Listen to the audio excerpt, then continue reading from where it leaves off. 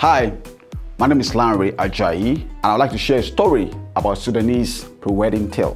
Preparing the bride. A glimpse into Sudanese pre-wedding tale called Dokhan, where the bride is pampered to gain weight before marriage. Preparing the bride is a story of unusual twists happen somewhere in the desert region of North Africa, specifically among the Sudanese community. Contrary to the Western mindset of brides getting trim and proper to fit well in their wedding dresses, the brides-to-be in Sudan are under lock and watchful eyes of senior women in the community who will devote several days, weeks, and months to feed, smoke bath, and nourish the bride to gain extra kilos.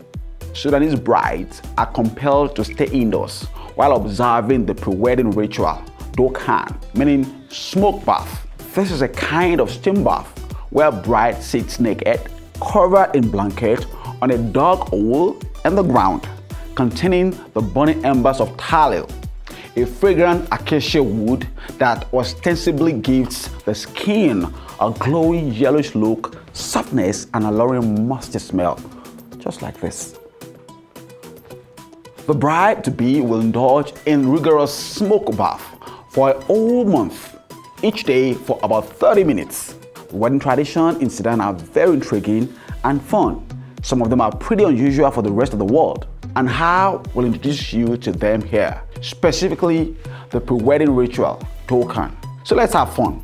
Welcome to Plum, the new face of attraction.